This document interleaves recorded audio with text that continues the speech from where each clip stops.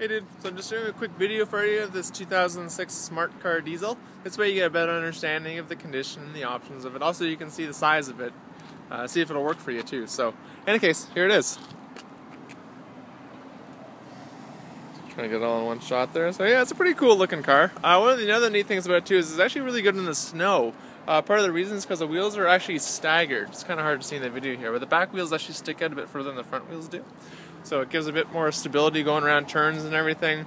It also tracks through the snow pretty well because of it.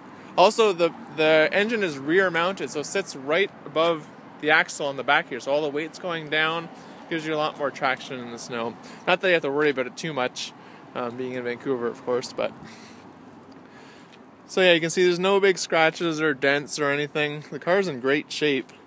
It's never been in a collision either. Just doing a quick little walk around here, but so now I know size was concerned to make sure your stuff can work in the back. So yeah, we'll just pop it open here. You can take a look.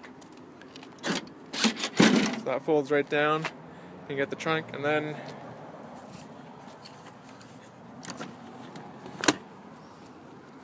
sorry, I just used both hands for that. But anyways, the back pops right open there, and you can kind of see the space.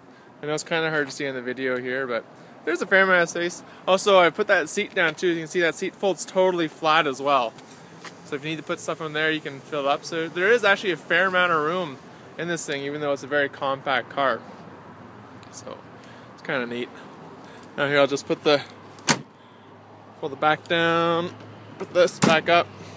So as you can see too, it's also convertible, which is kind of neat too. So actually, when you're in the car, or even when you're outside the car, you can actually put the top down. So all you do is you press this button on the key fob here, and it brings the top. Opens it right up.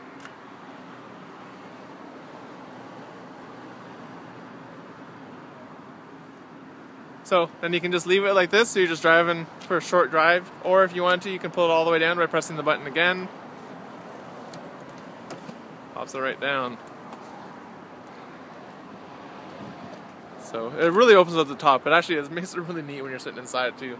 Really opens it up, you get a really good view of the sky, pretty much, yeah, just gives you a different perspective.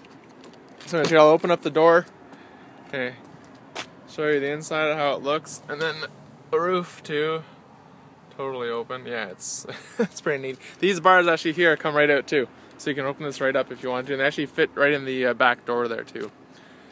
So. Now, as I mentioned, there's a gear shifter there, so you can put it on. This button here actually dictates the automatic. Just press it in. You can go through the gears manually if you want to by tapping it up and down. It's got the upgraded audio system in it as well, air conditioning, tachometer. So, yeah, it's got power windows as well, power locks, power mirrors. So it's nicely equipped. And of course, the best thing obviously is the fuel consumption. Like, this thing gets ridiculous fuel consumption. So. Alright, well anyways, gives you a bit of a view of the car, and yeah, I'll fire this off to you now.